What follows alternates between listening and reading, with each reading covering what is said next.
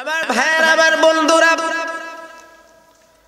এজন্য আল্লাহ রাব্বুল আলামিন কোরআন মাজিদের মধ্যে জানিয়ে দিয়েছেন तमाम পৃথিবীর মানুষকে, ওয়া ইন তাউদ্দু নি'মাতাল্লাহি লা তুহসুহা। ও দুনিয়ার মানুষেরা, আমি আল্লাহ রাব্বুল আলামিন এত অসীম অফুরন্ত নিয়ামতের ভান্ডার দিয়ে তোমাদেরকে পরিবেষ্টন করে রেখেছি, তোমরা আমার নিয়ামতকে কখনো গণনা করে শেষ করতে পারবে না। আমার ভাইয়েরা, এই পৃথিবীর কোন মানুষ যদি চায় আকাশ থেকে যে বৃষ্টি জমিনের মধ্যে বর্ষণ হয়, এই পৃথিবীর মানুষ যদি চায় তার মেধা দিয়া তার আবিষ্কৃত যন্ত্রের মাধ্যমে কত হাজার লক্ষ কোটি বৃষ্টির ফোঁটা জমিনের মধ্যে পড়লো সেটার গণনা করাও সম্ভব। আমার ভাইয়েরা, মরুভূমির বালুকা রশ্মি যেই মরিচিকা দুদু যত দূর পর্যন্ত দৃষ্টি যায় শুধু দুদু মরুভূমি বালু দেখা যায়। পৃথিবীর মানুষ যদি চায় তার মেধার মাধ্যমে যন্ত্রের মাধ্যমে এই বালু কি পরিমাণ আছে সেটাও গণনা করা সম্ভব। আমার ভাইয়েরা, সাগরের যে জলরাশি আর সাগরের মধ্যে যেই উর্মিমালা তরঙ্গমালা ঢেউয়ের যেই সূচনা হয়, ঢেউয়ের মাধ্যমে ঢেউয়ের সঙ্গে যে ফেনার সৃষ্টি হয়, পৃথিবীর কোন মানুষ যদি চায় তার আবিষ্কৃত যন্ত্রের মাধ্যমে সাগরের জলরাশির পরিমাণ এমনকি সেই ফেনার পরিমাপ করা সম্ভব। কিন্তু আমার আল্লাহ ডাক দিয়া বলেন, দুনিয়ার মানুষেরা রে, এই অসম্ভব বিষয়গুলোরও গণনা করা যেতে পারে, কিন্তু তোমার রবের পক্ষ থেকে তোমাদের উপরে এমন অফুরন্ত নিয়ামতের ভান্ডার আল্লাহ পাক দিয়ে রেখেছেন, এই পৃথিবীর কোন মানুষ কোনদিন তা গণনা করে শেষ করতে পারবে না। আল্লাহু আকবার বলেন। আমার ভাইয়ের আমার বন্ধুরা,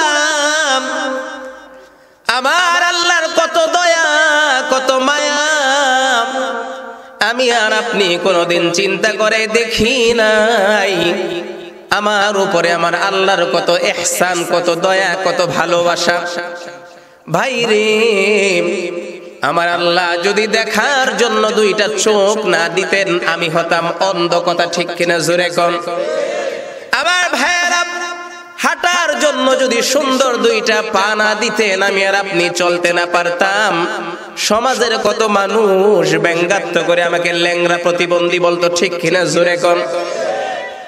আমার ভাইয়েরা, দুইটা কান যদি শ্রবণ করার জন্য শোনার জন্য আমার আল্লাহ না দিতেন আমি হতাম বধির।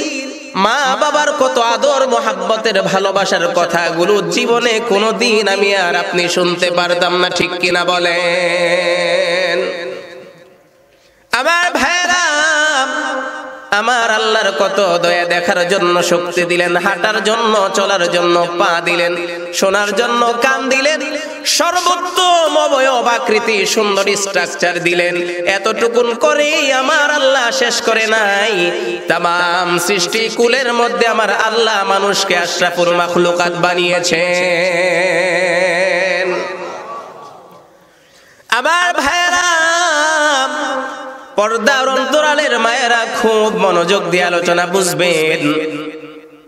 মানুষ আশরাফুল মাখলুকাত, এটা আল্লাহর পক্ষ থেকে মানুষের জন্য কত বড় নিয়ামত। মানুষ যদি বুঝতো জীবনে কোনোদিন আমার আল্লাহর নাফরমানি করতো না। আমার ভাইরা, আল্লাহর সৃষ্টিকুলের মধ্যে ফেরেশতা আছে না নাই? আরো জোরে আওয়াজ দিয়ে কোন সৃষ্টিকুলের মধ্যে ফেরেশতা আছে না নাই? আমার ভাইয়েরা, মানুষ যদি আশরাফুল মাখলুকাত হয়, আমার আল্লাহর সৃষ্টিকুলের মধ্যে সবচেয়ে দামি হয়, তাহলে প্রমাণ হয়ে গেল মানুষগুলো যদি আল্লাহর পেয়ারা বান্দা হয় ওই মানুষটা ফেরেশতার চাইতেও হাজার লক্ষ কোটি গুণ দামি।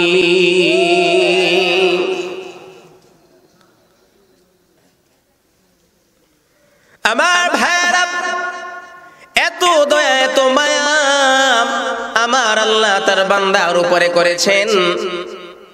আর আমার আল্লাহ বান্দার কাছে কি চাওয়া আল্লাহ নিজেই কোরআনে বলেন, ওয়ামা খালাকুতুল জিন্না ওয়াল ইনসা ইল্লা লিয়াবুদুন।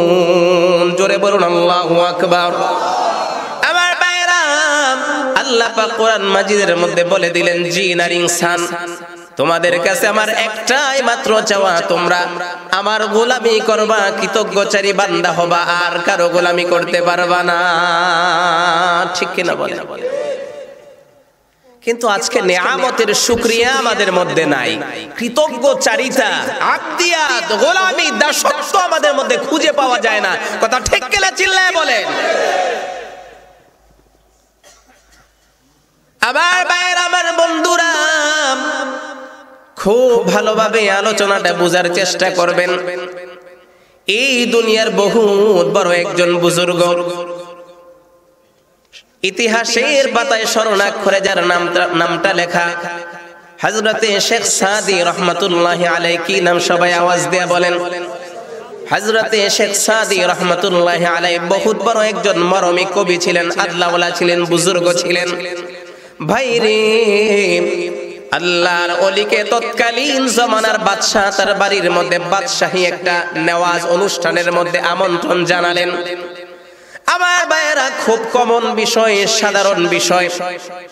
আমাকে যদি সাধারণ কোন মানুষ সাধারণ অনুষ্ঠানে দাওয়াত দেয়, চিন্তা করব কোনো সমস্যা নাই, পরনের যেই পোশাক আছে এই পোশাক পরেই চলে যাব, কোনো সমস্যা নাই। আমার মামাতো ভাই তার বাড়িতে দাওয়াত দিছে, ঠিক কিনা একটু জোরে কোন।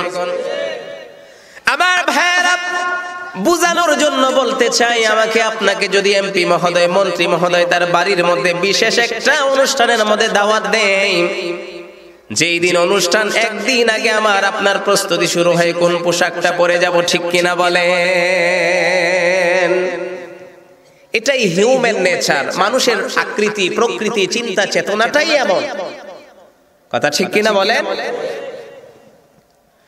আমার ভাইরা, আল্লাহর ওলি হযরতে শেখ সাদি চিন্তা করলেন, বাদশার বাড়িতে আমাকে দাওয়াত করা হয়েছে, গোটা ঘর তন্ন তন্ন করে তুলনামূলক একটু উত্তম পোশাক বের করলেন, উত্তম পোশাক গায়ের মধ্যে জড়িয়ে নিলেন। এবার আল্লাহর ওলি গোটা ঘর খুঁজতেছেন একজোড়া ভালো স্যান্ডেলের জন্য, খরমের জন্য।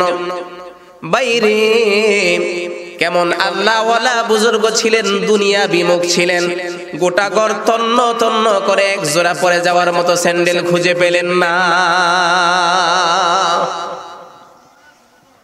আমার ভাইরা, কিতাবের মধ্যে লেখা হয়, আল্লাহর ওলি শেখ সাদি আল্লাহর সঙ্গে একটা মধুর অভিমান করলেন, ডাক দিলেন, ইয়া ইলাহাল আলামিন, আল্লাহ,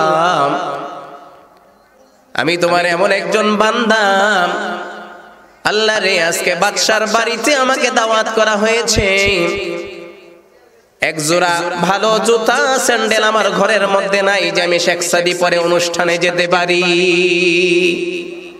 আয় আল্লাহ, এমন তৌফিক তুমি আমাকে দিলা না। মধুর একটা অভিমান, একটা আলাপন আল্লাহর সঙ্গে আল্লাহর ওলির শুরু হয়ে গেল। কোন সুবহানাল্লাহ। আমার ভাইয়েরা, মনের মধ্যে একটা অভিমান নিয়ে খালি পায়ে রাগ করে শেখ সাদি ঘর থেকে বের হলেন, উদ্দেশ্য বাদশার বাড়ির মধ্যে যাবেন। আমার ভাইয়েরা, আল্লাহর ওলি শেখ সাদি কিছুটা পথ সামনে যাওয়ার পরে তাকায় দেখেন, বিপরীত দিক থেকে একজন মানুষ, বিপরীত প্রান্ত থেকে একজন মানুষ, আল্লাহর একজন বান্দা আসতেছেন, যার একটা হাত নাই, একটা পা নাই, সে কষ্ট করে করে সামনের দিকে আগায় আসতেছে। শেখ সাদি তাকায় দেখার পরেই তার খবর হয়ে গেল, আর মনে মনে বলে, হায় হায়, আমি আল্লাহর সঙ্গে কেন রাগ করলাম, অভিমান করলাম। আর ওই যে বিপরীত দিক থেকে যে মানুষটা আমার দিকে হেঁটে আসতেছে, তার একটা পা নাই, একটা হাত নাই। আল্লাহ পাক আমি শেখ সাদিকে ওই বান্দার চাইতে অনেক বেশি ভালো রেখেছেন। আমার ভাইয়েরা, আমার বন্ধুরা, কিছুটা পথ সামনে যাওয়ার পরে তাকায় দেখেন, একটা একটা মানুষ মাটির মধ্যে গড়াগড়ি খায়া হামাগড়ি খায়া গোটা শরীরের মধ্যে মাটি দুলি বালি লাগায়া এবার সে মাটির মধ্যে গড়াগড়ি খাইতে খাইতে সামনের দিকে আগায় আসতেছে। শেখ সাদি ডাক দিয়া কয়, ভাই বুঝলাম না মাটির মধ্যে গড়াগড়ি খায়া কেন তুমি এইভাবে চলতেছো? আল্লাহর বান্দা ডাক দিয়া কয়, আল্লাহর ওলি, আমার না হয় দুইটা পা নাই, তোমার কি দুইটা চক্ষু নাই? আল্লাহু আকবার। এ আল্লাহর ওলি শেখ সাদি, আমার না হয় দুইটা পা নাই, এই জন্য আমি হেঁটে আসতে পারি না, মাটির মধ্যে হামাগড়ি খায়া গড়াগড়ি খায়া আমি এরপরে পথ চলি। তুমি কেন প্রশ্ন করো তোমার কি চোখ নাই রে, তুমি কি দেখতে পাও না? আল্লাহু আকবার। আমার ভাইয়েরা, কিতাবের মধ্যে লেখা হয় আল্লাহর ওলি সঙ্গে সঙ্গে সিজদায় পড়ে গেল, ডাক দিলে রব্বুল আলামিন, আয় আল্লাহ তাআলা বুঝি নাই তোমার সঙ্গে অভিমান করেছি রে মালিক, আয় আল্লাহ আমি অন্যায় করেছি, অপরাধ করেছি, মেহেরবানি করে ক্ষমা করে দাও। আয় আল্লাহ তাআলা, এই যে পথের মধ্যে তোমার দুইজন গোলাম, দুইজন বান্দার সঙ্গে আমার মুলাকাত হলো, সাক্ষাৎ হলো, দেখা হয়ে গেল, আমি শেখ সাদির যদি তাদের মতো পা না থাকতো, মালিক রে লক্ষ জোড়া জুতা স্যান্ডেল কেনার যোগ্যতা যদি তুমি আমাকে দিতা, পয়সা দিতা, ক্ষমতা দিতা, আর চলার জন্য দুইটা পা যদি না দিতা, মালিক রে আমার কি লাভ হতো? আয় আল্লাহ আমি বুঝি নাই, আমাকে ক্ষমা করে দাও। আজকে ওয়াদা করলাম মালিক, জীবনের সব ক্ষেত্রে প্রশংসা করব, আলহামদুলিল্লাহ। আল্লাহু আকবার বলেন। আল্লাহর ওলিদের জীবনটা ছিল কত সুন্দর, কথা ঠিক কিনা বলেন? আজকে আমাদের কি অবস্থা? কোথায় কৃতজ্ঞচারিতা, কোথায় আল্লাহর গোলামি, কোথায় আল্লাহর দাসত্ব? বরং যে আল্লাহ ইহসান করে, দয়া করে, মায়া করে, হয়তো সন্তানের উসিলায় বা কোনো না কোনো ওয়েতে দারিদ্রতা থেকে এক সময় আপনি পয়সাওয়ালা হলেন, মালওয়ালা হলেন, সম্পদওয়ালা হয়ে গেলেন। হতে পারে সন্তান বিদেশে গেল, অবস্থার পরিবর্তন হলো, উসিলা সন্তান বানিয়েছে তো আল্লাহ। জবান খুলে কথা বলেন, বানিয়েছেন কে? আল্লাহ পাক বানিয়েছেন। কিন্তু কৃতজ্ঞচারী বান্দা না হওয়ার কারণে সে মানুষটা আল্লাহকে ভুলে যায়, বেমালুম জীবন যাপন করে। এমন কি তার জবানের কথার দ্বারাও আল্লাহর প্রশংসা, আল্লাহর শুকরিয়া আদায় হয় না। বলে একেবারেই তো শেষ হয়ে গেছিলাম, ছেলেটার কারণে ভাগ্যটা ফিরছে, এমন কথা আমাদের দেশের মধ্যে, অঞ্চলের মধ্যে আছে না নাই? জোরে করে। আরে না, তুমি যদি আল্লাহর গোলাম হতা, উসিলা তোমার সন্তান তোমার জবান থেকে বের হতো, আসলে তো আমি ফকির ছিলাম, দারিদ্রপ্রীত জীবন ছিল আমার, আজকে যা কিছু দেখতে পাচ্ছেন হাযা মিন ফাদলি রাব্বি, এই সব আমার আল্লাহর দান, ঠিক কিনা? জোরে করে। আফসোসের বিষয় আমাদের মধ্যে কৃতজ্ঞচারিতা নাই। আমি আলোচনার শুরুতেই এই মেসেজটুকুন আপনাদের দিতে চাই, আল্লাহকে যদি রাজি এবং খুশি করতে হয়, কৃতজ্ঞচারী বান্দা হতে হবে। গোলামি, দাসত্ব করব কার? আরো জোরে, আরো জোরে, কার? কোরআনে কারীম থেকে যে আয়াত আপনাদের সামনে তিলাওয়াত করেছি, এই আয়াতের শেষে আল্লাহ পাক এই মেসেজটাই দিয়েছেন, আনিশকুরলি ওয়া লিওয়ালিদাইকা ইলাইয়াল মাসীর। আল্লাহ পাক বলেন কৃতজ্ঞতা প্রকাশ করবে আমার, আনিশকুরলি, আমার কৃতজ্ঞতা প্রকাশ করো। আরো একটা আদেশ আমার আল্লাহ করলেন এই আয়াতে, যে আমার কৃতজ্ঞতা প্রকাশ করো আর তোমরা তোমাদের পিতামাতার কৃতজ্ঞতা আদায় করো। আরো আস্তে কোন সুবহানাল্লাহ। অনেকে ভাবে সুবহানাল্লাহ বললে যদি আবার গুনাহ টুনা হয়, জবান খুলে কোন সুবহানাল্লাহ।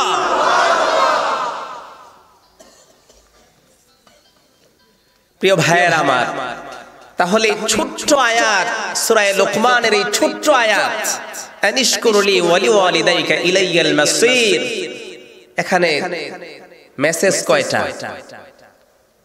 আল্লাহ পাকের আদেশ কয়টা? আর জোরে, প্রথম আদেশ আল্লাহ বলেন আমার কৃতজ্ঞতা আদায় করো দ্বিতীয় আদেশ, আমার পরে তোমরা তোমাদের মা বাবার আনুগত্য করো, তাদের কৃতজ্ঞতা আদায় করো। সুবহানাল্লাহ। তো আল্লাহর কৃতজ্ঞচারী হলে জীবনের সব ক্ষেত্রে শান্তি আসবে, কল্যাণ আসবে, বরকত আসবে।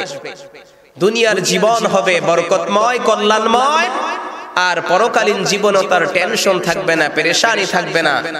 কঠিন কিয়ামতের মুসিবতের দিনে আল্লাহ পাক আরশের নিচে ছায়া দিবেন, হাউজে কাউসার থেকে শরাব পান করাবেন, আর আল্লাহর জান্নাতের মধ্যে অফুরন্ত অসীম শান্তির ঠিকানা বানাই দিবেন। কোন সুবহানাল্লাহ। তা আল্লাহর শুকরিয়া আদায় করব তো ইনশাআল্লাহ। জীবনের সব ক্ষেত্রে প্রশংসা চলবে কার? আরো জোরে, আরো জোরে কার? এবার আসেন সেকেন্ড মেসেজ যেটা আল্লাহ পাক দিলেন, কার কৃতজ্ঞতা আদায় করতে হবে আল্লাহর পরে? আরো জোরে সবাই বলেন।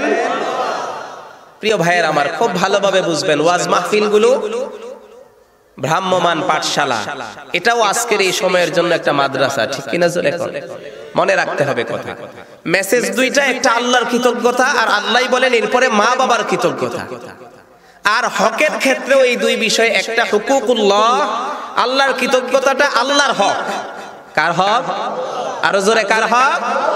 আর পিতামাতার কৃতজ্ঞতা আদায় করা, এটা হুকুকুল ইবাদ, বান্দার হক। বান্দা বান্দার কৃতজ্ঞতা আদায় করবে, সন্তান মা বাবার কৃতজ্ঞতা আদায় করবে। এই হকটা বান্দার সাথে রিলেটেড, সম্পৃক্ত। এজন্য একটা হুকুকুল্লাহ আর একটা হুকুকুল ইবাদ, ঠিক কিনা বলেন? প্রিয় ভাইয়ের আমার, হুকুকুল্লাহ এমন ইবাদত যেটা আমার আল্লাহর সাথে রিলেটেড, সম্পৃক্ত। এখানে যদি আমাদের ত্রুটি হয়, বিচ্যুতি হয়, ভুল হয়ে যায়, মানে আল্লাহর হক ছিল আমি করিনি, তো আমার আল্লাহর ইচ্ছা, চাইলে আপনাকে পাকড়াও করে শাস্তি দিতে পারে। আমার আল্লাহর যদি মনে চায়, তো আল্লাহ কোনো শাস্তি না দিয়া আল্লাহ পাক ক্ষমা করে জান্নাত দিয়ে দিতে পারে। আমার আল্লাহ কারো পরোয়া করে? সুবহানাল্লাহ। বলে আমার ইচ্ছা, মনে চাইলো শাস্তি দিব, মনে চাইছে, মায়া হয়ে গেছে, কোনো শাস্তি দিব না, সব গুনাহ মাফ করে দিব, জান্নাত দিয়ে দিব। সুবহানাল্লাহ। কিন্তু প্রিয় ভাইয়ের আমার, হুকুকুল ইবাদ যেটা বান্দার হক, এটা এমন নয়। এই জায়গায় যদি ত্রুটি হয়, বিচ্যুতি হয়, গ্যাপ হয়ে যায়, হক নষ্ট হয়ে যায়, তখন আল্লাহ বলে তার সাথে এই বিষয়ের সমাধান না হলে পরে তুমি তাওবা করলেও আমি আল্লাহ ক্ষমা করব। আরো জোরে, ক্রিটিক্যাল বিষয়। এজন্য আমাদের আলোচনার মূল বিষয় হচ্ছে বান্দার হকের মধ্যে সবচেয়ে গুরুত্বপূর্ণ চ্যাপ্টার হলো মা বাবার হক। কার হক? বান্দার হকের সবচেয়ে গুরুত্বপূর্ণ পয়েন্ট কার হক? সবার আগে মা বাবার হক, এরপরে অন্য যত হক আছে, ভাই বোনের হক, স্বামী স্ত্রীর হক, ঠিক কিনা, প্রতিবেশীর হক, এমন অনেক হক আছে, কিন্তু সবচেয়ে গুরুত্বপূর্ণ হচ্ছে মা বাবার হক। এতটাই গুরুত্বপূর্ণ পিতামাতার হক, আল্লাহ পাক এই পিতামাতার হকের কথা যখন সূরা লুকমানে আলোচনা করলেন, দেখেন আল্লাহর বাচন ভঙ্গি, আল্লাহর ভোলা, আল্লাহ পাক যে কোরআনে এই মেসেজটা দিলেন, এত সুন্দর আল্লাহর বলার ধরন, বচন এত সুন্দর, যে মা বাবার হকের কথা যখন আমার আল্লাহ বললেন, তখন আল্লাহ পাক কোনো বিভাজন করেননি যে শুধুমাত্র মুসলমানদেরকেই বলবেন, মুত্তাকিদেরকে বলবেন, পরহেজগারদেরকে বলবেন। না না, মা বাবার হকের কথা যখন আল্লাহ বললেন, কোনো বিভাজন না করে সরাসরি গোটা পৃথিবীর মানুষকে আল্লাহ পাক নসিহত করেছেন। সুবহানাল্লাহ। আমার ভাই, আমার বন্ধুরা, আল্লাহ রাব্বুল আলামিন সূরা লুকমানের মধ্যে বলেন, ওয়াসাইনাল ইনসানা বিওয়ালিদাইহি হামালাতুহু উম্মুহু ওয়াহনান আলা ওয়াহনিন ওয়া ফিসালুহু ফি আমাইন। আমার ভাইরা, সম্মানিত মুরব্বিরা, আল্লাহ পাক বললেন ওয়াসাইনাল ইনসান। আল্লাহ যদি শুধুমাত্র মুমিন মুসলমানকে বলতেন ওয়াসাইনাল মুসলিমিন, ঠিক কিনা বলেন? মুসলমানদেরকে আমার আল্লাহ খাস করে নাই, ওয়াসাইনাল মুত্তাকিন, দুনিয়ার পরহেজগারদেরকে আল্লাহ পাক ডাক দিলে এইভাবে বলতে পারতেন, না না, মুসলমানদেরকে, মুমিনদেরকে, মুত্তাকিদেরকে আল্লাহ পাক সম্বোধন না করে, মুত্তাকি মুসলমান পরহেজগারদেরকে আমার আল্লাহ সম্বোধন না করে ওয়াসাইনাল ইনসান বলে গোটা বিশ্ব মানবতাকে, তাম পৃথিবীর মানুষকে আমার আল্লাহ নসিহত করলেন, উপদেশ দিলেন। গোটা পৃথিবীর মানুষ আমার আল্লাহর বান্দা যারা, তাদেরকে ডাক দিয়ে বললেন, তোমরা তোমার পিতা মাতার সঙ্গে সুন্দর বিনম্র আচরণ করো। কোন সুবহানাল্লাহ।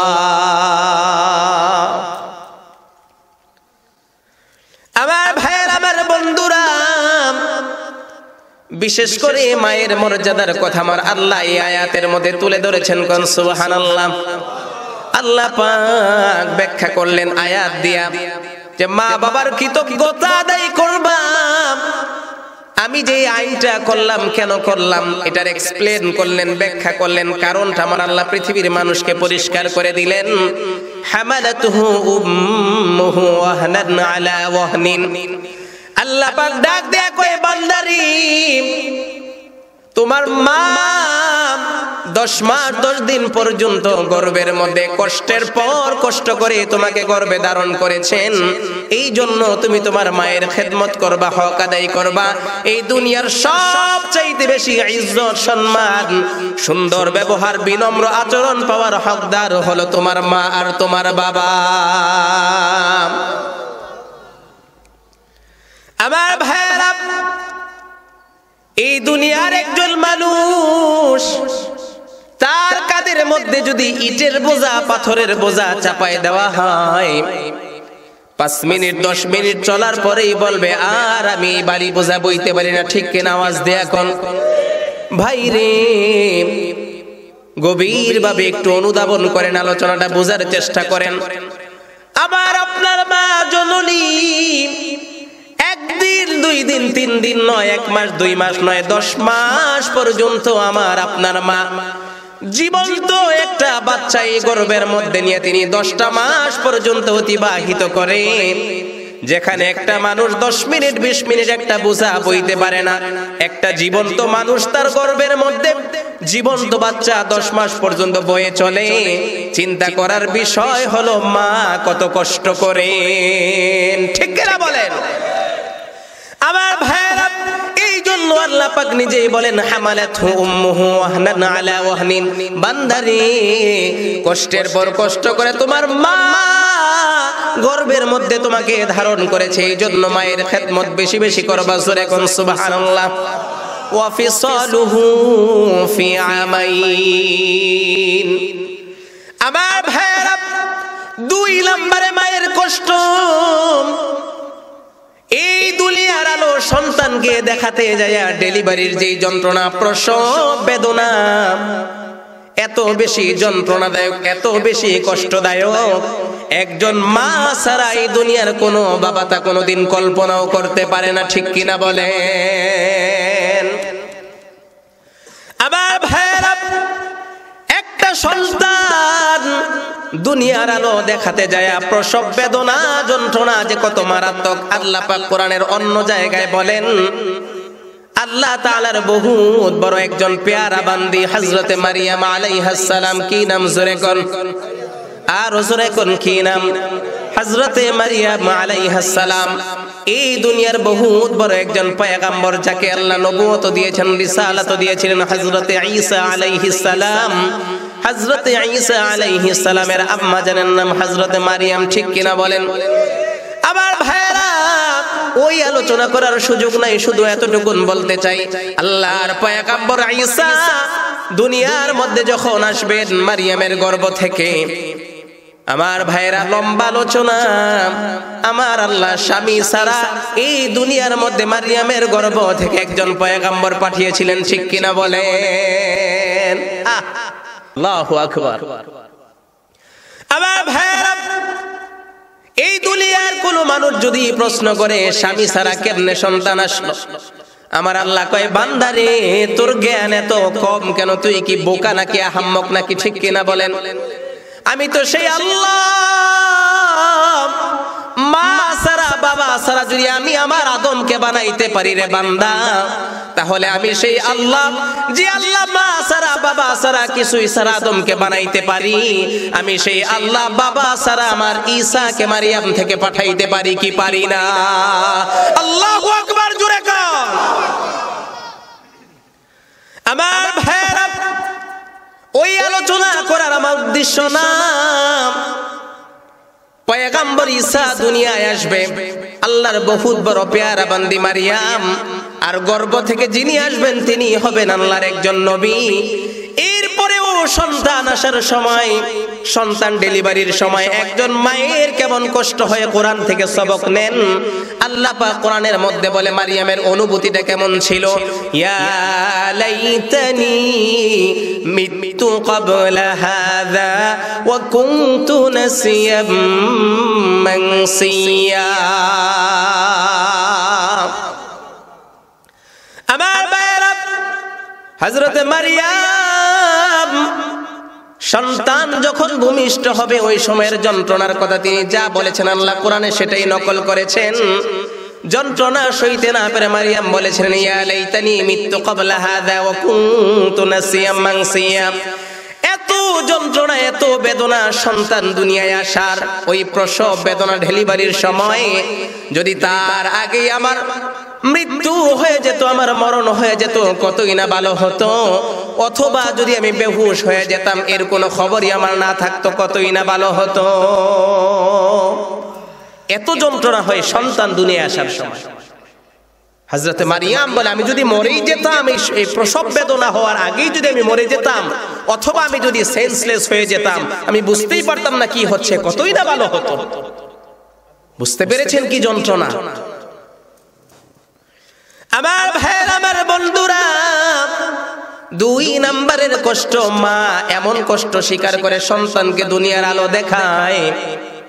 3 নম্বরের কষ্ট আমার আল্লাহ বলেন ওয়া ফিসালুহু ফি আমাইন। সন্তান দুনিয়ায় আসার পরেই মায়ের কষ্ট শেষ হয় না। 2টা বছর পর্যন্ত কষ্টের পর কষ্ট করে মা সন্তানকে লালন করে এবং নিজের স্তন থেকে সে তার সন্তানকে দুধ পান করায়। ঠিক কিনা বলেন? আমার ভাইয়ের, আমার মুরব্বীরা, 3টা কষ্ট একজন পুরুষের চাইতে একজন নারী বেশি করে, বাবার চাইতে মা বেশি করে। ঠিক কিনা বলেন? 1 নম্বরে 10 মাস পর্যন্ত সন্তানকে গর্ভের মধ্যে ধারণ করার কষ্ট, সন্তান দুনিয়ায় আসবে প্রসব বেদনার কষ্ট। 3 নম্বরে 2 বছর পর্যন্ত দুধ পান করানো, লালন পালন করার কষ্ট।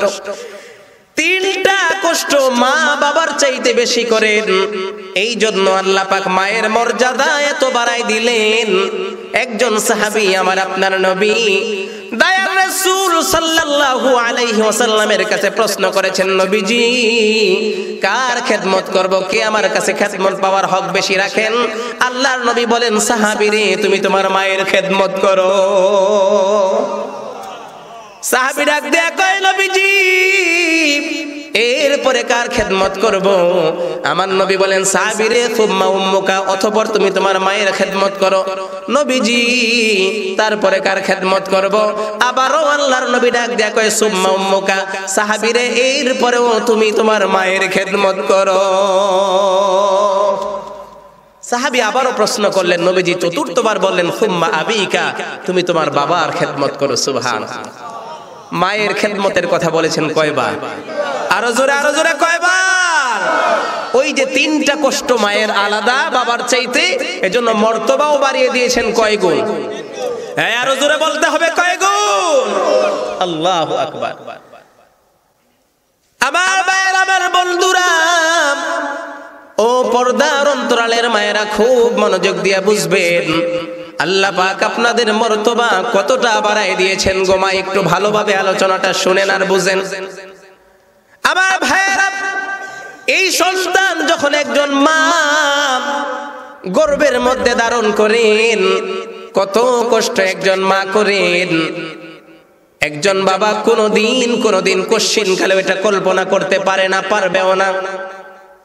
ভাইরে, ঘরের মধ্যে কত মজার খাবার রান্না হয়, কত মানুষ মজা করে খায়, তৃপ্তি ভরে খায়।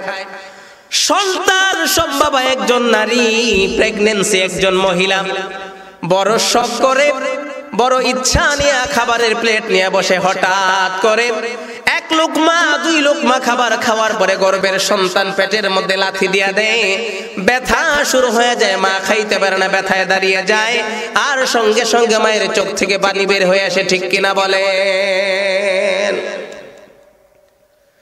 আমার ভাইরা, ঘরের পুরুষ আরামে ঘুমায় যায়, এই যে শীতকাল, শীতের রজনী কম্বল দিয়ে পুরুষ ঘুমায় যায়, খবর নাই আমার যে মা সন্তান সম্ভবা প্রেগন্যান্সি সবে মাত্র দীর্ঘ সময় পরে মাত্রই চোখটা লাগছে, এমন সময় সন্তান আবার মোচড় দিল, পেটের মধ্যে লাথি দিয়া দিল, নাড়া দিয়া উঠল, মা ঘুমাতে পারে না, ব্যথা শুরু হয়ে যায়, শোয়া থেকে উঠে দাঁড়ায়, দেয়ালের সঙ্গে হেলান দেয়, কি করলে ভালো লাগবে বুঝে পায় না। ঠিক না ঠিক বলেন? এত কষ্ট, এত যন্ত্রণা সহ্য করে মা আমার আপনার মতো সন্তানকে গর্ভের মধ্যে এইভাবে ধারণ করে রাখেন। ভাইরে, এই কষ্টের কারণে মায়ের সম্মান আমার আল্লাহ কত বাড়িয়ে দিয়েছেন। ওই যে রাতের বেলা ঘুমাতে পারে না, আল্লাহ পাক ডাক দিয়ে কই, যে মা এমন কষ্ট করলো, আমি আল্লাহ ওই মায়ের উপরে রাজি হয়ে, খুশি হয়ে, যদি আমার সেই বান্দি সবর করতে পারে, আমার উপরে রাজি থাকতে পারে, গোটা রাত্রই 10 মাস পর্যন্ত নফল ইবাদত করলে যে সওয়াব আমি আল্লাহ আমার বান্দির আমলনামায় সেই সওয়াব দিয়ে দিব। আমার ভাইরা, ওই যে খাবার খেতে পারে না, খাবার খেতে যায় ও কষ্ট হয়, আমার আল্লাহ কত দয়া করলেন। মা গো, ভালোভাবে বুঝেন, যদি আপনি সবর করেন, আল্লাহর উপরে রাজি থাকতে পারেন, আল্লাহ পাক ডাক দিয়া কয়, বান্দিরে 10 মাস পর্যন্ত রোজা রাখলে যেই সওয়াব হয়, আমি আল্লাহ কষ্টের কারণে সেই সওয়াব তোমার আমলনামায় দিয়ে দিব। পর্দার অন্তরালের মায়েরা, ফজিলত যদি বুঝে থাকেন, এর সাথে এতটুকুন কথা না বললেই নয়। মাগো, আজকে কেন আপনি সন্তান গর্ভে নিয়ে সময় কাটানোর জন্য টেলিভিশন দেখবেন আর রিমোট দিয়া চ্যানেলের পর চ্যানেল পাল্টাবেন? তাহলে তো এই ফজিলত আপনি পাবেন না। এই আওয়াজ দিয়ে বলেন কথা ঠিক কিনা? তাহলে তো আপনার গর্ভ থেকে বাইজিদ বুস্তামি আসবে না, আপনার গর্ভ থেকে আব্দুল কাদের জিলানী আসবে না। যদি আপনি গুনাহ করতে থাকেন, আপনার গর্ভ থেকে যেই সন্তান আসবে, এই সন্তান লাগামহীন জীবন যাপন করবে, উদাহরণত কুলাঙ্গার ঐশী হবে অথবা আনুষ্কা হবে। ঠিক কিনা জোরে কও?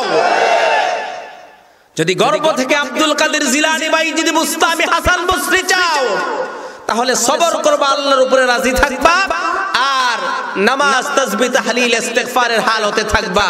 তোমার মর্যাদা বাড়িয়ে দিবেন কে? আরো জোরে, আরো জোরে কে? একটু জিকির করেন, লা ইলাহা। যদি তুমি তোমার মায়ের খেদমত করতে পারো, আল্লাহর কসম দিয়ে বলি, মার খেদমত করো, বাবার খেদমত করো, তোমার অবস্থার পরিবর্তন ঘটানো, তোমার ভাগ্যের মধ্যে আমূল পরিবর্তন ঘটানো, তোমার রিস্কের মধ্যে ওয়াসাআত, প্রশস্ততা দিয়ে দিতে পারেন কে? আরো জোরে কে? যদি মা বাবার খেদমত করতে পারে।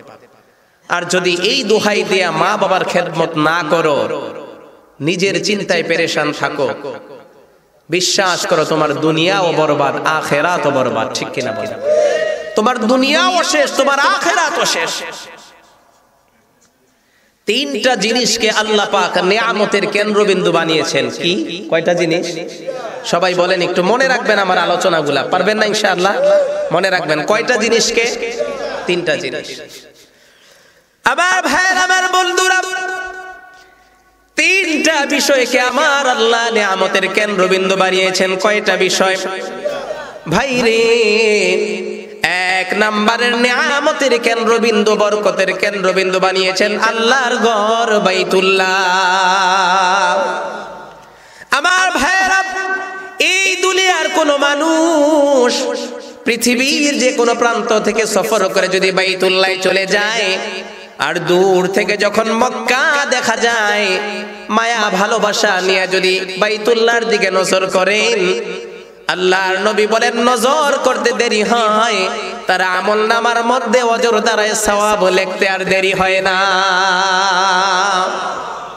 বাইতুল্লাহ, কাবা, মক্কাতুল মুকাররমা আল্লাহ তাআলার ঘর, বরকতের কেন্দ্রবিন্দু, রহমতের কেন্দ্রবিন্দু, নিয়ামতের অফুরন্ত ধারা যেখানে বয়ে যায়, বলে শুধু তাকাইলেই সওয়াব। সুবহানাল্লাহ। এমন নিয়ামতের কেন্দ্রবিন্দু, শুধু নজর করলে সওয়াব হয়। বিষয়টা বুঝবেন। অটো এক নাম্বার হচ্ছে কাবা, বাইতুল্লাহ। বাইতুল্লাহর দিকে কেউ যদি শুধু মুহাব্বত নিয়ে তাকায় থাকে, তাহলেই তার সওয়াব হইতে থাকে। সুবহানাল্লাহ। আমার ভাইরা, দুই নম্বরে আমার আল্লাহ নিয়ামতের কেন্দ্রবিন্দু, বরকতের কেন্দ্রবিন্দু বানিয়েছেন আমার আল্লাহর কোরআন। আমার ভাইরা, একজন মানুষ যদি সে বলে হুজুর আমি ভালো কোরআন পড়তে জানি না, এই মানুষটাও যদি আল্লাহর কোরআন খোলে মুহাব্বত ভরে তাকায় থাকে, কিংবা হাতের আঙ্গুল দিয়ে আয়াতগুলোর উপরে হাতটা বুলাইতে থাকে ভালোবাসা নিয়া, মুফাসসিরিন কেরামগণ বলেছেন আল্লাহর কোরআনের এমন মর্তবা, এই কোরআনের দিকে ভালোবাসা নিয়া, ভালোবাসার নজর দিলে, দৃষ্টিপাত করলে আল্লাহ পাক সওয়াব দিয়া দেয়। আমার ভাইরা, তিন নম্বরে আমার আল্লাহ নিয়ামত, রহমত, বরকতের কেন্দ্রবিন্দু, সওয়াবের ভান্ডার বানিয়েছেন দুনিয়ার মানুষের জন্য তার মা বাবাকে। এই দুনিয়ার কোন সন্তান যদি পিতা মাতার চেহারার দিকে নেক নজর দিয়া তাকায়, আল্লাহর নবী বলেছেন মুহাব্বত, ভালোবাসার নজরে দুনিয়ার কোন সন্তান যদি মা বাবার চেহারার দিকে তাকায়, তাকাইতে দেরি হয়, সঙ্গে সঙ্গে তার আমল নামায় নফল কবুল হজের সওয়াব দিতে আমার আল্লাহ দেরি করেন না। আমার ভাইরা, সাহাবী প্রশ্ন করেছেন নবীজি, আমি যদি দৈনন্দিন 100 বার আমার মায়ের চেহারার দিকে, বাবার চেহারার দিকে ভালোবাসা নিয়ে তাকাই, আল্লাহ পাক কি 100 নফল কবুল হজের সওয়াব দিবেন? আল্লাহ নবী ডাক দেয়া কয়, সাহাবী রে, আমার আল্লাহর খাজানা এত বিস্তৃত, এত বিশাল, আমার আল্লাহর খাজানার মধ্যে কমবে না। 100 বার যদি মা বাবার চেহারার দিকে ভালোবাসার নজর দিয়া তাকাও, আল্লাহ পাক 100 হজের সওয়াব তোমার আমল নামায় দিয়ে দিবেন।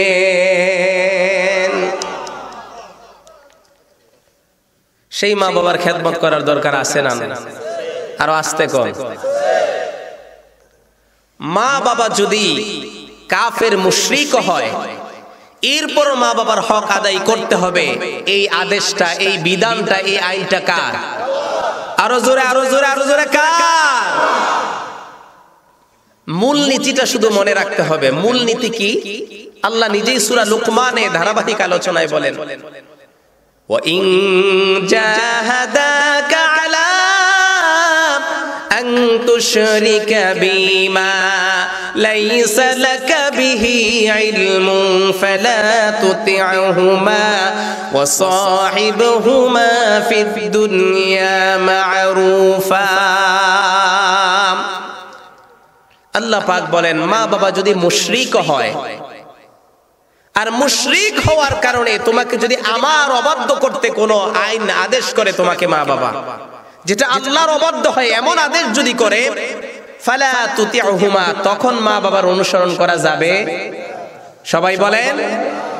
আল্লাহর অবাধ্যতা হয় এমন আদেশ করলে তখন আর মা বাবার কথা মানা যাবে না। এটা আল্লাহ পরিষ্কার করে দিলেন মূলনীতি। এরপরে আল্লাহ বলেন, ওয়াসাহিবুহুমা ফিদ দুনিয়া মারুফা, আমার অবাধ্য হয় এমনটা করবা না, কিন্তু এর ছাড়া যে কোনো বিষয়ে মুশরিক হওয়ার পরেও তুমি তোমার মা বাবার সঙ্গে ভালো ব্যবহার করো। অনেক ইতিহাস এমন আছে, সন্তান হিন্দু থেকে মুসলমান হয়েছে, আল্লাহ পাক হেদায়েত দিয়েছে, এমন ইতিহাস আছে না বহু, কিন্তু মা বাবা রয়ে গেছে হিন্দু, আছে না নাই? তার জন্য চমৎকার দৃষ্টান্ত যে আল্লাহর অবাধ্য হয়ে সেটা তুমি করবা না, কিন্তু ওই মুশরিক মা বাবার হক তোমাকে আদায় করতে হবে, তার খেদমত তোমাকে করতে হবে। ওয়াসাহিবুহুমা ফিদ দুনিয়া মারুফা, মুশরিক হওয়ার পরেও তুমি তোমার মা বাবার সঙ্গে ভালো আচরণ করো। সুবহানাল্লাহ বলবেন না?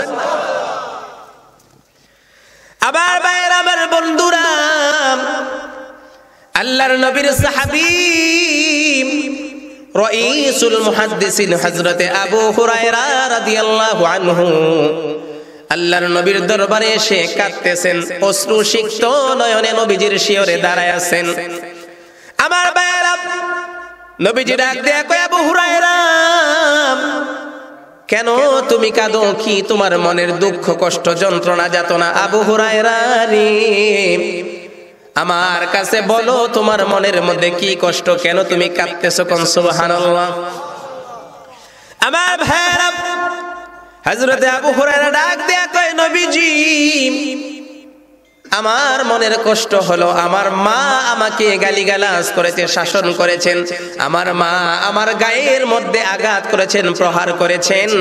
আমার মা আমাকে মেরেছেন নবীজি, আমি সেই জন্য কাঁদি। আবু হুরায়রা নবীর সাহাবী, আর আবু হুরায়রার মা ছিলেন মুশরিকা। কি ছিলেন? মুশরিকা, অর্থাৎ ঈমান নাই। আমার ভাইরা, আল্লাহর নবী ডাক দেয়া কয়, আবু হুরায়রা তোমার মা তোমাকে মেরেছে, এই অধিকার তোমার মায়ের আছে। সুবহানাল্লাহ। তোমার মা তোমাকে মেরেছে, এ আবু হুরায়রা তোমার মায়ের সেই রাইট আছে, সেই অধিকার আছে। আবু হুরায়রা, আমি কি জানতে পারি তোমার মা তোমাকে কেন শাসন করেছেন, কি কারণে তোমাকে মেরেছেন? আমার ভাইরা, আল্লাহর নবীর সাহাবী আবু হুরায়রা ডাক দেয়া কয়, নবীজি আপনার দরবার থেকে ফিরতে বড় দেরি হয়ে গিয়েছে, রাত হয়ে গিয়েছে। আমার মা জিজ্ঞেস করলো, এত গভীর রাতে তুমি কোত্থেকে আসলাম? ইয়া রাসূলুল্লাহ, ইয়া হাবিবাল্লাহ, ওগো আল্লাহর নবীজি, আমি আমার মাকে ডাক দিলাম, মা এ মা, যেই দরবারের কদম চুমলে তাকদীর খুলে যায়, জীবন ধন্য হয়ে যায়, সেই মদিনাওয়ালার দরবার থেকে আমি তোমার বাড়িতে এসেছি। আবু হুরায়রা ডাক দেয়া কয়, নবীজি আমার মায়ের কাছে আমি বললাম, মা গো, যেই দরবারের কদম চুমলে জীবন ধন্য হয়ে যায়, সেই নবীর দরবার থেকে এসেছি। ইয়া রাসূলুল্লাহ, ইয়া হাবিবাল্লাহ,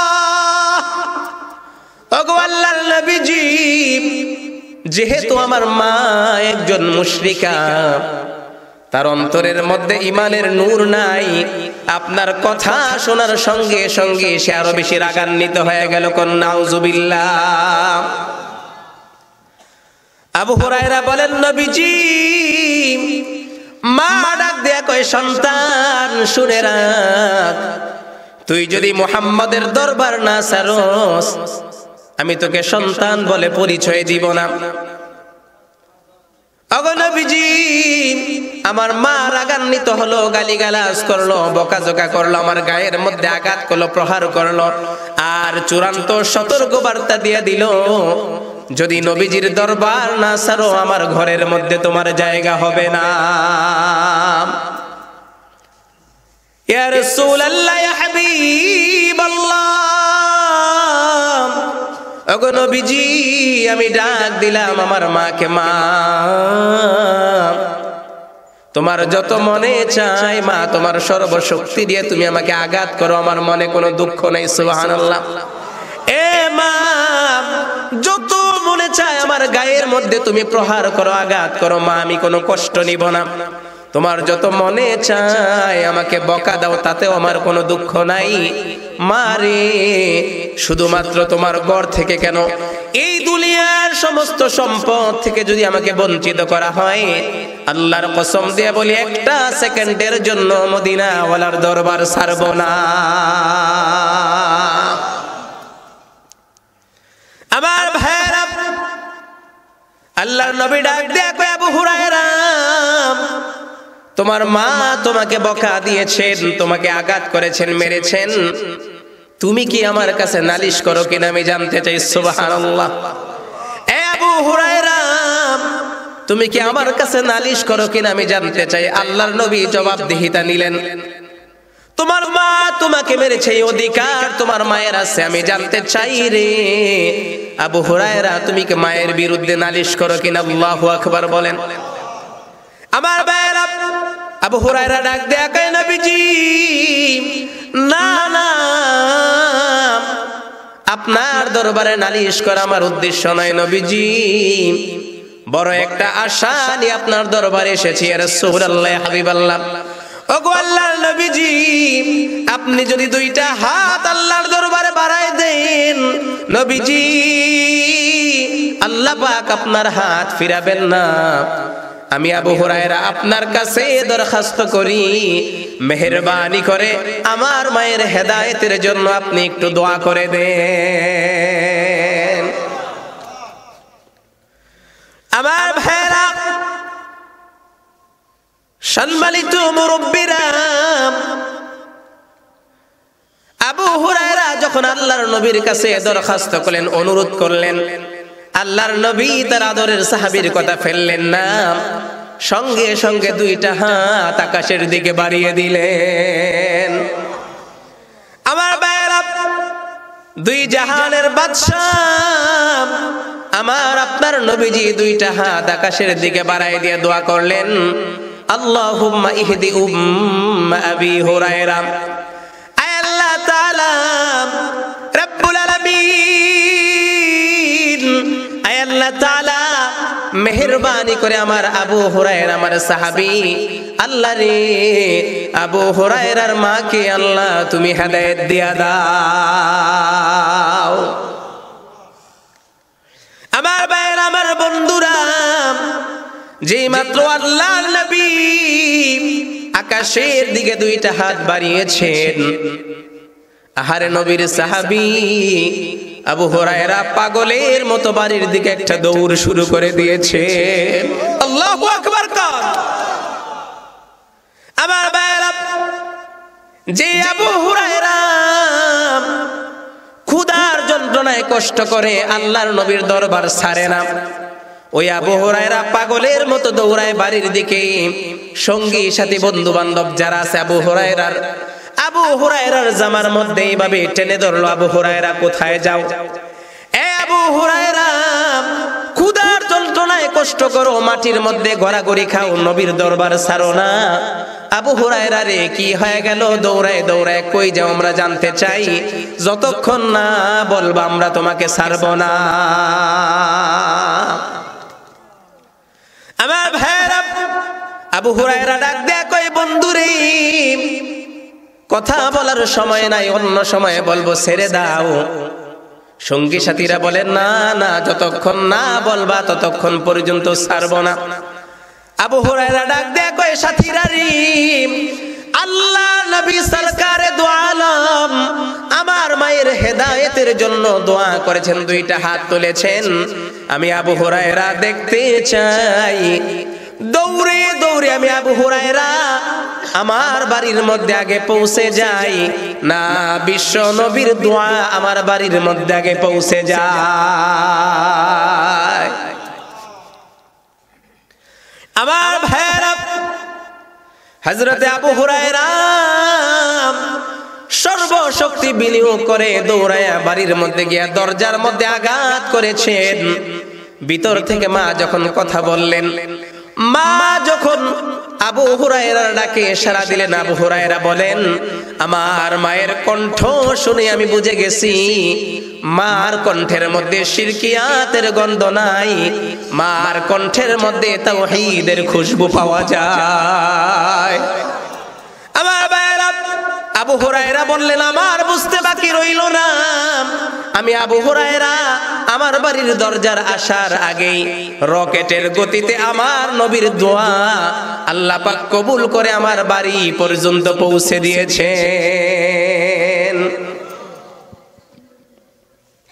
আমার ভাইরা, কিছু সময় পরে মা দরজা খুললেন। আবু হুরায়রা বলে, নজর করে দেখি আমার মায়ের সাদা চুলগুলো বেয়ে বেয়ে টপ টপ করে পানি পড়তেছে। আর মা ডাক দিলেন, এ সন্তান, কত কষ্ট তোমাকে দিয়েছি, বকা জগা করেছি, আঘাত করেছি, বাবারে কষ্ট নিও না, রাগ করো না, আর দেরি করো না, এক্ষুনি আমাকে নিয়ে চলো দুই জাহানের বাদশার দরবারে, আর পড়ায় দাও আশহাদু আল্লাহ ইলাহা ইল্লাল্লাহ ইল্লাল্লাহু ওয়াহদাহু লা শারীকা লাহু ওয়া আশহাদু আন্না মুহাম্মাদান আবদুহু ওয়া রাসূলুহু।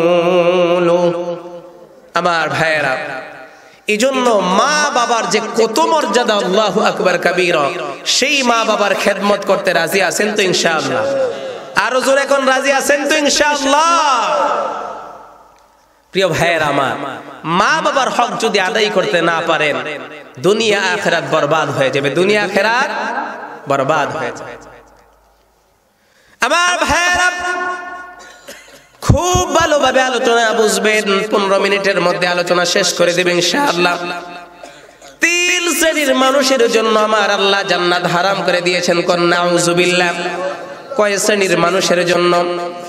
আল্লাহর নবী বলেন, সালাসাতুন ক্বাদ হারামাল্লাহু আলাইহিমুল জান্নাহ।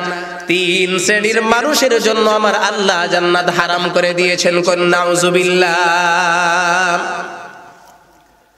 আমার ভাইরা, 1 নম্বরে মুদমিনুল খামর, যে সকল মানুষ সারাক্ষণ মদ্যপ নেশা পান করে, ড্রাগ এডিক্টেড, নেশার মধ্যে ডুবে থাকে, এমন মদ্যপ মাতাল মানুষের জন্য আল্লাহ পাক জান্নাত হারাম করেছেন। কোন নাউজুবিল্লাহ। আমার ভাইরা, 2 নম্বরে অবাধ্য সন্তান, যারা পিতা মাতার কথা মানেন না, পিতা মাতার কথা শুনে না, পিতা মাতার দিলের মধ্যে কষ্ট দেয়, এমন পিতা মাতার অবাধ্য সন্তানের জন্য আল্লাহ জান্নাত হারাম করেছেন। কোন নাউজুবিল্লাহ।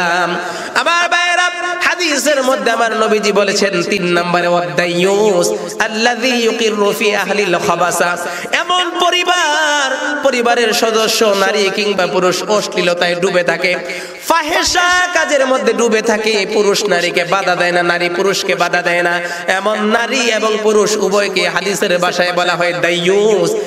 আর 3 নম্বরে দাইয়ুসের জন্য আমার আল্লাহ জান্নাত হারাম করে দিয়েছেন। কোন নাউজুবিল্লাহ। আমার ভাইরা, আশার কথা হলো, সান্ত্বনার বাণী হলো, এই যে 3 শ্রেণীর মানুষ, এর মধ্যে 1 শ্রেণী হলো পিতামাতার অবাধ্য সন্তান, যাদের জন্য জান্নাত হারাম বলেছেন আমার নবীজি। কিন্তু নবীজি বলেন, এই 3 শ্রেণীর মানুষ যদি তওবার হক আদায় করে, তওবা করে, শর্ত হলো সন্তান মা বাবার দিলে কষ্ট দিলে মা বাবার কাছে ক্ষমা চাইতে হবে। মা বাবার কাছ থেকে যদি ক্ষমা চেয়ে নেয়, মাফ আদায় করে নেয়, এরপরে যদি আল্লাহর দরবারে তওবা করেন, এমন মানুষগুলোকেও আমার আল্লাহ ক্ষমা করে জান্নাত দিয়ে দিবেন। যার জন্য জান্নাত হারাম, সেও যদি তওবার শর্ত পূরণ করে, ওই যে মা বাবাকে কষ্ট দিয়েছেন, শর্ত হলো আল্লাহর কাছেই তওবা করলে হবে না, মা বাবার কাছ থেকে ক্ষমা নিয়ে এরপরে আল্লাহর কাছে তওবা করলে ক্ষমা করে জান্নাত দিয়ে দিবেন কে? আরো জোরে কে? আমার ভাইরা, শুধুমাত্র তাই নয়, 3 শ্রেণীর মানুষ যখন আল্লাহর দরবারে 2টা হাত বাড়ায়, আল্লাহ পাক বলেন এই 3 শ্রেণীর মানুষের পরিচয় হলো, তারা হলেন মুস্তাজাবুদ দাওয়া। এমন মানুষ আমি আল্লাহর কাছে যারা দোয়া করলেই পরে আমি আল্লাহ সঙ্গে সঙ্গে দোয়া কবুল করে নেই। মুস্তাজাবুদ দাওয়া, দোয়া করতে দেরি হবে, দোয়া কবুল করতে আল্লাহ দেরি করেন না। সুবহানাল্লাহ। আমার ভাইরা, 3 শ্রেণীর মানুষের কথা আমার আল্লাহ বলেছেন মুস্তাজাবুদ দাওয়া। 1 নম্বরে দাওয়াতুল মাজলুম, এমন মাজলুম ব্যক্তি, নির্যাতিত, নিপীড়িত, লাঞ্ছিত, নিপীড়িত মানুষ, ওই মানুষটা, ওই মাজলুম যদি জালেম বাদশার অত্যাচারে নিপীড়িত হয়ে, নির্যাতিত হয়ে আল্লাহর দরবারে 2টা হাত বাড়ায়, আল্লাহ পাক বলেন মাজলুম হাত তুলতে দেরি হয়, আমি আল্লাহ তার দোয়া কবুল করতে দেরি হয় না। আমার ভাইরা, দাওয়াতুল মুসাফির, একজন মুসাফির সফররত অবস্থায় আল্লাহ পাক তার মর্যাদা এত বাড়ায় দেন। একজন মুসাফির যখন আল্লাহর দরবারে হাত বাড়ায়, মুসাফির দোয়া করতে দেরি হয়, আল্লাহ দোয়া কবুল করতে দেরি করেন না। আমার ভাইরা, 3 নম্বরে পিতা মাতা হলেন সেই মর্যাদাশীল ব্যক্তি। পিতা মাতা যদি সন্তানের জন্য আল্লাহর দরবারে 2টা হাত বাড়ায়, নেক দোয়া করুক কিংবা যদি বদদোয়া যেটাই করুক না কেন, 2টা হাত বাড়াতে পিতা মাতা দেরি করেন, সেই দোয়া আল্লাহর আরশ পর্যন্ত পৌঁছতে 1টা সেকেন্ড দেরি হয় না। যদি সেই দোয়া সন্তানের জন্য নেক দোয়া হয়, সন্তানের কপাল খুলে যাবে, ঠিক কিনা বলেন? আর যদি মা বাবা কষ্ট নিয়ে আক্ষেপ নিয়ে একটাবার হাত তোলার দরকার নাই, দিলের মধ্যে কষ্ট নিয়ে যদি মা কিংবা বাবা উফ বলে আহ বলে, মনে রাখো সন্তান তোমার কপাল পড়ে যাবে, তোমার দুনিয়া বরবাদ হয়ে যাবে।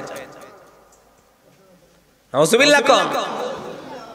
আমার ভাইয়েরা, মা বাবার দিলের মধ্যে যারা কষ্ট দেয়, মা বাবার দিলের মধ্যে যারা আঘাত দিয়া দেয়, তাদের 3 ধরনের ক্ষতি হয়। মনে রাখবেন, কয় ধরনের ক্ষতি হয়? 3 ধরনের ক্ষতি হয়। 1 নাম্বারের ক্ষতি, যেই কষ্ট তুমি তোমার মা বাবাকে দিবা, যেই কষ্ট তুমি তোমার মা বাবাকে দিবা, হায়াতের জীবনে ওই কষ্ট না দিয়ে আল্লাহ পাক তোমাকে দুনিয়া থেকে বিদায় করবে না। নাউজুবিল্লাহ বলবেন না? এটা 1 নাম্বারের ক্ষতি। যেই কষ্ট তুমি তোমার মা বাবাকে দিচ্ছ, হাদিসের মধ্যে আসে দুনিয়ার জীবনে ওই কষ্ট দিয়েই আল্লাহ তোমাকে দুনিয়া থেকে বিদায় করবে। কোন নাউজুবিল্লাহ।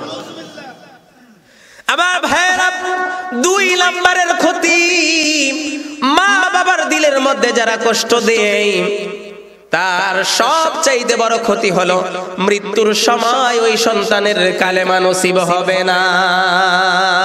নাউজুবিল্লাহ বলেন। এই জন্যই তো জান্নাত হারাম, যার কালেমাই নসিব হবে না, এই কি জান্নাতের আশা করতে পারে? কত বড় ক্ষতি, মা বাবাকে কষ্ট দিলে কালেমা নসিব হবে না। আমার ভাইয়েরা, 3 নাম্বারের বড় ক্ষতি হলো সন্তান যদি মা বাবাকে কষ্ট দেয়, যতক্ষণ পর্যন্ত মা বাবা ক্ষমা না করবে, আল্লাহ জানিয়ে দিয়েছেন, মা বাবা যতক্ষণ পর্যন্ত ক্ষমা না করবে, আমি আল্লাহ জানাই দিলাম, আমি আল্লাহ তোমাকে ততক্ষণ ক্ষমা করব না।